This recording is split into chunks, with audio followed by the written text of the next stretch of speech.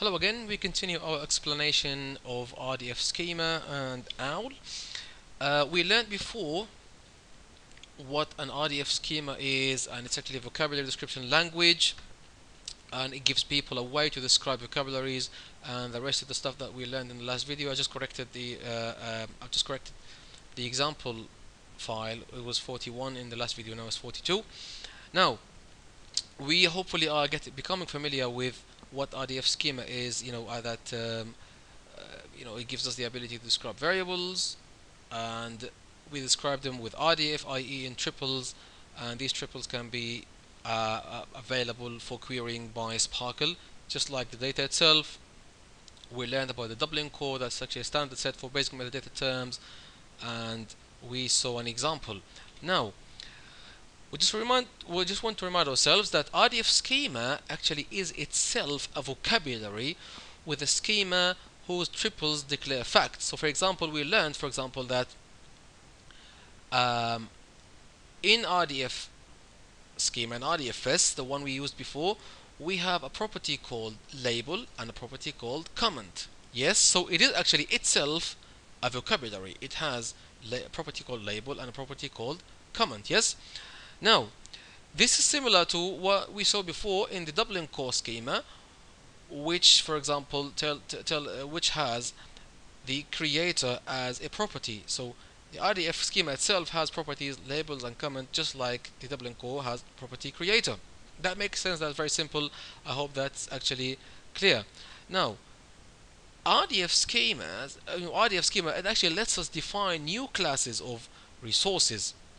So if you remember when we had the example number 42, when we saw that type, we said that creator is of type RDF, is of type property, is of type RDF property. So what that means is, as we explained before, that means that the creator is actually a member of the RDF property class. Yes. And now with RDF schema, we can actually create new classes. So let's have a look at an example from the book, our usual book, which is this one. This one here. Let's have a look at some example. Let's go back to the slide.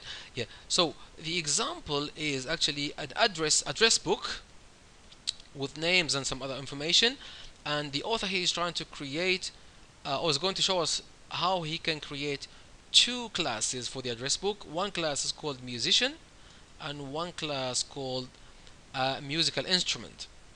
So let's have a look at the code and try to explain it. Now the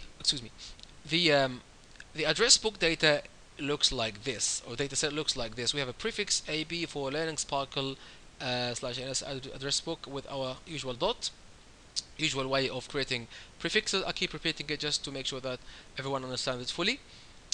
And then we have triples, some individual, some ID. He has a property first name value Richard. Remember, between double quotes, that means automatically it's actually a string.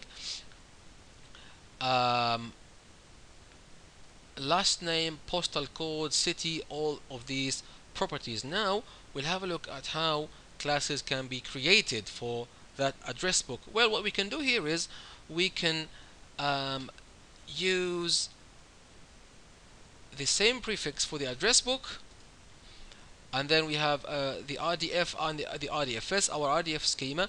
And what we say here is we say AB musician. So we have now this subject, we name it musician, and we say it's of type class, RDFS class. So the RDF schema, it has something called class, and we are saying that musician is of type class. Remember that we can say RDF hyphen type class, or we can say small a class to say that that's actually is a class. These are exactly the same, to use the a or to use the RDF type. And then we're just adding some more information now using some properties from the RDF schema. RDFS label musician, RDFS comment, and we have some comment, and we can add the language tag as we learned before.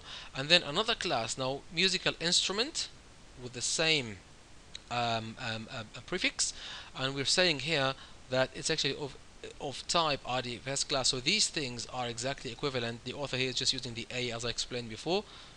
These two things are exactly the same, they are equivalent. And then here he didn't add any comment, he just added just a label from RDF schema from the RDFS to tell us that this is actually a musical instrument. But this is how we can create a class, by saying it's actually our subject is of type class using the RDF type or the A RDFS class. Back to our slides. Now, of course, we can add a lot more data.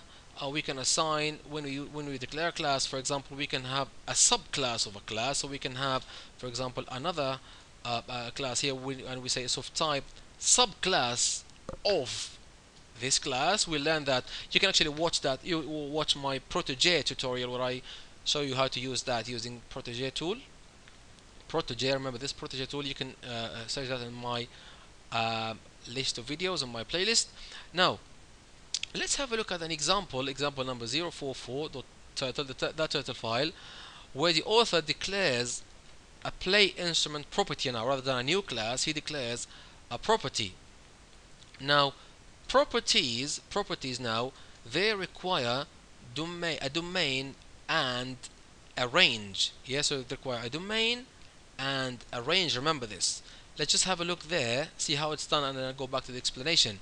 Now, the author, what he's doing is creating a property, saying that play instrument, and he's saying it's of type RDF property. Yes, it's sort of a member of the RDF property class. Again, we can say A, just to repeat myself, or leave it like that, they are equivalent.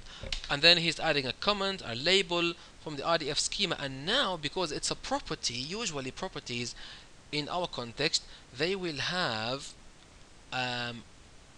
domain and range. So the domain is the class that they are coming from, sort of the subject value and the subject value of that property, and the range should always be its sort of object. So it needs a subject, it needs a domain and a range. If I go back to the slides, that the RDFS domain property means that if I use this play instrument property in a triple, then the subject of the triple should be a class of type musician, should be AB musician, or maybe an instance of that class.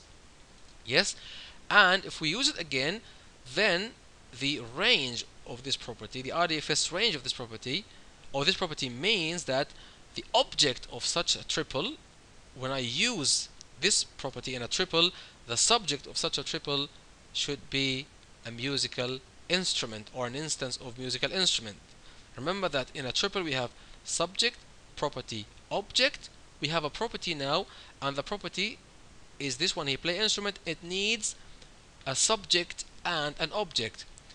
If we define its domain and range from the RDFS as we did here, then the subject needs to correspond to the domain, or the domain needs to correspond to the subject, however you want to understand it, and the object needs to correspond to the range, or the other way around. As I said, I actually explain this when I show you how to create a simple ontology using protege. You can double check in my playlist. Now, remember that when I mentioned that in this example here, we can define even subclasses. Well, if you are familiar with the object-oriented concept of dealing with classes, subclasses, with all the properties and inheritance and things like that, then things can become very, very interesting. This is why I'm going to stop here, and please watch my next videos, because they are very important for you to understand the concept of OWL, of ontologies, of sort of inheritance in our context now, because it's actually slightly different than the way it's done in object oriented. Please watch those videos, and I'm sure they will clarify a lot of things. Thank you very much for watching indeed, and I'll see you next time.